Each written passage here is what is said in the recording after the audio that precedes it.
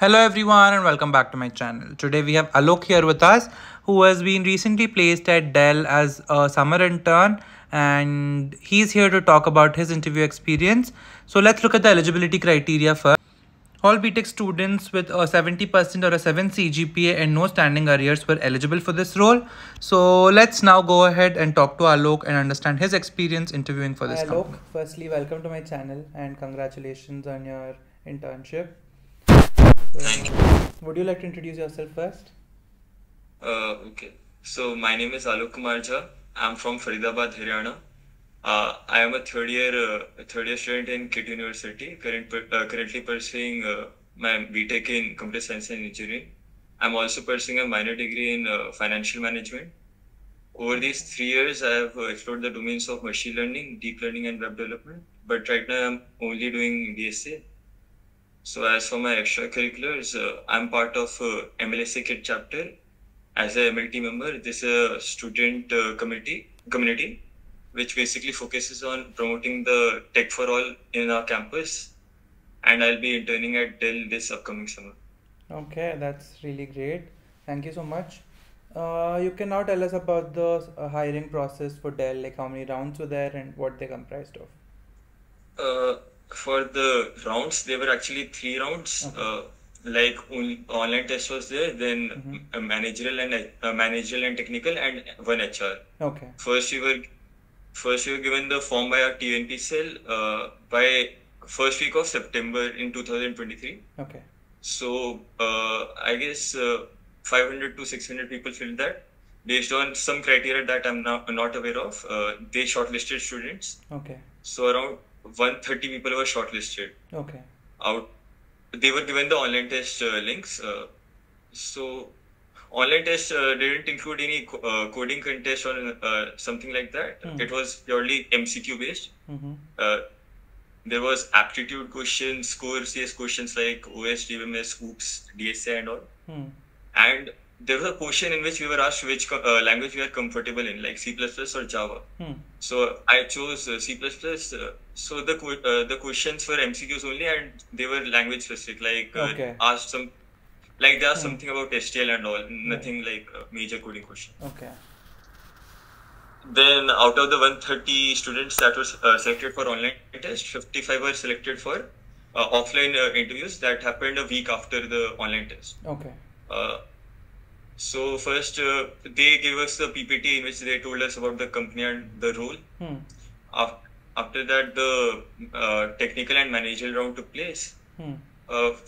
My interview happened like the interviewer first skimmed through my resume. He asked me certain questions about it. Okay. Then he pinpointed one of my projects, and then he started asking questions about it, like what was the tech stack.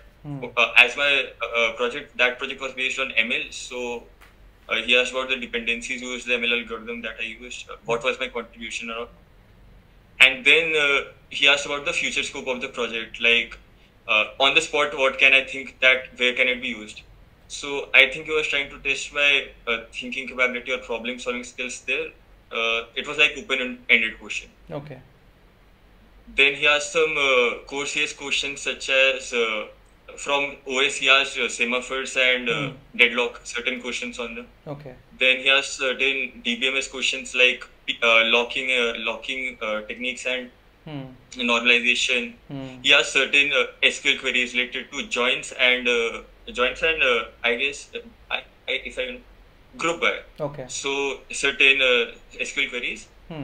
He also asked certain OOPS concepts, like what are the pillars of OOPS and how we use OOPS in C++.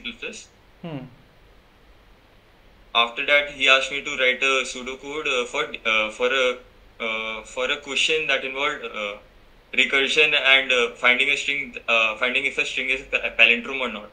So I think I made a mistake because I missed a edge case. There he asked me to rectify it without giving me any hint, and as I rectified it without problem, I was selected for a HR round. Okay.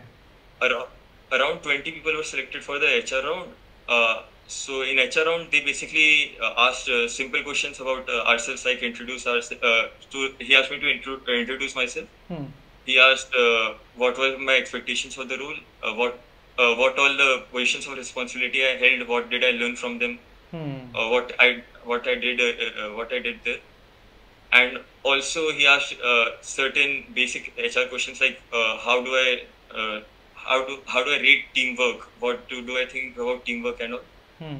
So I think I did pretty good in HR because after that we were asked to wait 1 to 2 hours. Okay. After which they announced the results. Only 11 people were selected, and luckily I was one of them. Okay. So this was the process in our batch. Okay, that's really great. Congratulations again. Thank you. And do you have any suggestions for your juniors or for any others who are trying for summer internships, or anything that you'd like to say from your experience? My biggest suggestion would be don't lie on your resume, because it went through 3 processes. Like first they shortlisted you, then they took the technical round, then HR round. They saw the resume everywhere and they asked questions about it everywhere. So if we lie, we are setting up ourselves for somewhere we will fail. Right.